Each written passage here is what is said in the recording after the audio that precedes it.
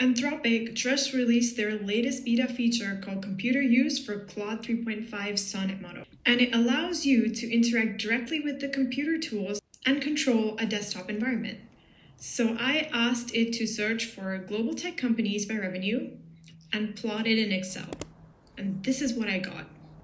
It can click buttons, open applications, and even move the cursor around, behaving just like how a human would. The only caveat here is that the new feature should only run inside a safe sandbox environment like Docker. So here's how you can set up this development environment on your computer using 3 simple steps. Install Docker and open up the terminal. Docker will emulate a desktop for you. Here, Claude has access to the most standard apps such as web browser and Excel. Next, access Anthropic's API and generate an API key. Next, copy the code that is mentioned in the description and insert your API key in this location. Then paste this code in Docker and run it. Now it should generate your localhost 8080.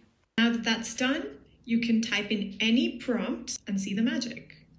Here, as you can see, it was able to head over to the browser, search for the global top companies by revenue as I mentioned, open Wikipedia and extract the information. And the way it was able to extract this information is by using screenshots. Open Excel, insert the information into the different columns, and then generating the plot graph.